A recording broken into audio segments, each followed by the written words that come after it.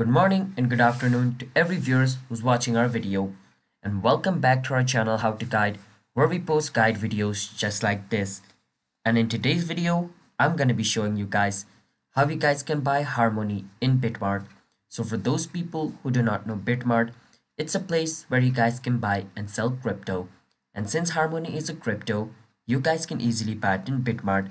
Now before I show you the way on how you guys can buy it in Bitmart, if you guys are new to our channel How to Guide, then don't forget to hit the like and subscribe to our YouTube channel with notification on so you guys can get notified for a future video.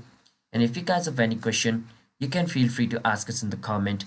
I will be happy to answer you guys. And let's jump right into the video now, shall we? So the first step is you want to go to bitmart.com and log in into your account. Go on versus spot and go on versus standard. Now if you know how to use advanced, then you can use. And in advance, you get full access to all the trading tool which is required for you for trading. But if you guys are new to Bitmart, then I would suggest you to use standard because it's easy to use. And once you do that, where it says search, you want to write 1. The symbol of Harmony is 1. So once you write 1, you want to choose the first option, 1/USDT, which means you guys are going to buy Harmony using USDT.